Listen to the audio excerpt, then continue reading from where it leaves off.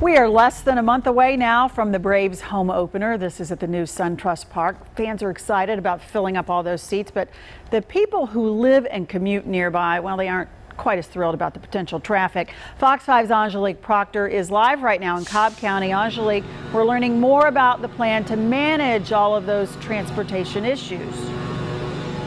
Yes, Dana, we're learning a lot more, but I got to tell you, this is a very busy place. I'm sure you can hear all of the sounds around me, and take a look there. They're still putting up light posts, making things happen here. Today's press briefing was all about how to get to this state-of-the-art ballpark. With just 18 days until the home opener, there is lots of anticipation. Now, the message was clear. Buy your ticket and your parking to SunTrust Park in advance.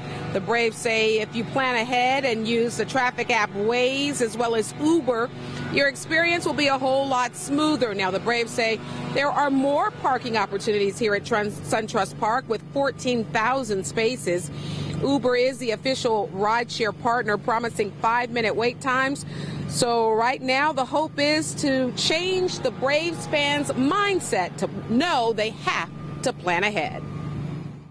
We have an extensive campaign that's going to roll out next week to communicate a lot of things that we told all of you today about buying your tickets early, having a plan, using Waze, using Uber, and certainly buying parking early as well. So the educational process is, again, something that we know is incumbent upon us because it's a new venue, new part of town, everything's new.